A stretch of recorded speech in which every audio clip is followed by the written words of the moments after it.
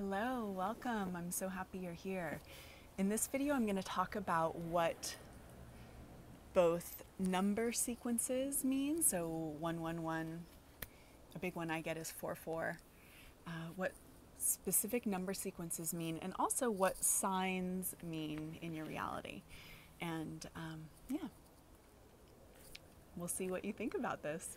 So if you haven't already, please subscribe to my channel and hit the bell icon below. I'm putting out a ton of new content right now.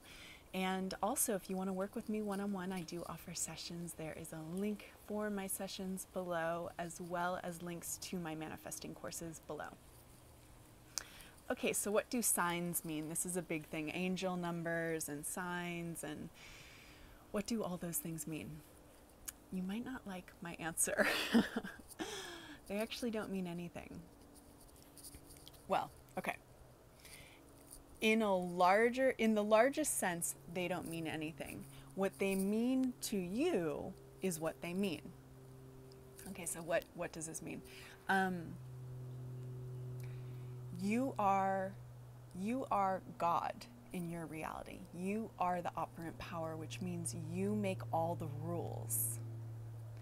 And so if you create rules about what certain number sequences mean or what certain signs mean, then they mean whatever you created them to mean.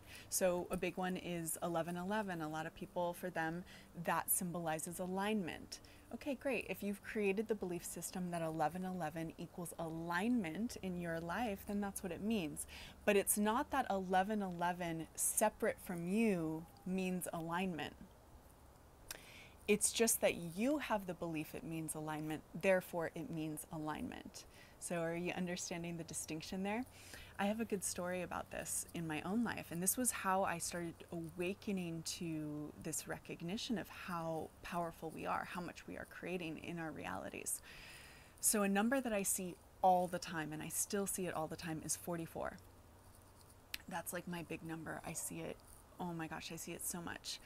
And so a couple months back, I was seeing the number 44 a lot. And every time, of course, I would see it, then I would have a reaction to 44. I'd be like, oh my gosh, there it is again. Not really knowing yet. I didn't know if it was like, is the universe giving me a sign, or what is this? So I would every time I'd see it, I'd impress my subconscious mind, which made it appear in my reality more and more, so that I got to the point where I was literally seeing 44 maybe 50 times a day. Like I'd walk into a parking lot and like four cars would have 44 on the license plate. Like it was wild. It was everywhere. But what I realized, this was again part of my awakening to the recognition of how much of my reality I'm creating. What I realized was 44 wasn't being given to me from some outside source. So sometimes we think that the universe out there is giving us these signs. There is no out there. There is no universe out there. There's no God out there. You are the God. You are the universe. You are the creator. And so for me, when I was seeing 44, all that was happening was that I kept impressing my subconscious mind with the number 44, because I'd react to it every time I saw it, and then it'd keep showing up in my reality. And so what I had to do when I realized this, I was like, oh my gosh, it's just because I'm like responding to the number 44. It's showing up out there. So what I just saw it on my thing too. So what I had to do was, I meant on the time thing up there. What I had to do was stop reacting to the number 44, to start dissolving it a little bit out of my field, because it was showing up so much. I was at the point where I was like, I don't want to see it anymore.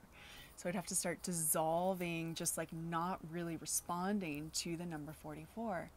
So anyways, what I'm trying to say with this video is that this is really important. When you think you are receiving a sign from the universe, when people talk about that, they're often talking about it in the sense that the universe is out there giving you something. This is not how it works. This isn't how reality is. I mean, at a certain level of consciousness, yes, you think that the universe is giving you something. If you go deeper, you are the universe. You are the creator of everything. So there is no out there giving you something. Any sign that you see has been manifested by you. It's been manifested by you.